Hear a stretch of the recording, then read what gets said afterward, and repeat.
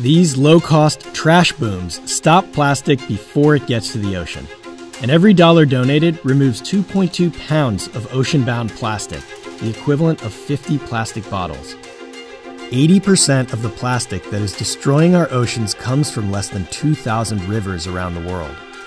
While we need to move away from single-use plastics, the ocean won't wait for us. In fact, a new report suggests that plastic pollution is nearly as bad as climate change itself. If the oceans die, we die. So if rivers are like the highways that plastic uses to get to the ocean, why aren't we doing more to stop it? In Varanasi, India, tons of plastic waste flows down local tributaries every day and finds its way into the Ganges River, one of the top 10 most polluted rivers in the world. But that's all about to change today. Plastic Fisher has developed a series of low-cost, open-source trash booms that are proven to stop plastic in its tracks without disrupting the ecology of the river. They follow a triple L philosophy for capturing ocean-bound plastic: local, low-tech, and low-cost. These trash booms are built using local materials, operated and maintained by the local community, with a simple and efficient design that requires no power source, resulting in a very low-cost solution that ensures that every dollar donated removes as much plastic as possible.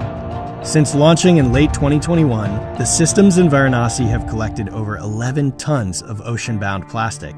It works. Every day, a crew visits the systems and removes the captured plastic. What can be recycled is, and what cannot be recycled is brought to a local facility where it is used to produce energy with a process called thermal recovery, resulting in an additional carbon offset. This plastic never ends up in a landfill or a river ever again.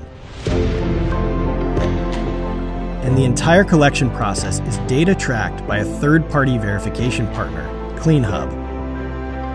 But these systems require ongoing costs to continue gobbling up plastic, and that's where the Dollar Donation Club community comes in.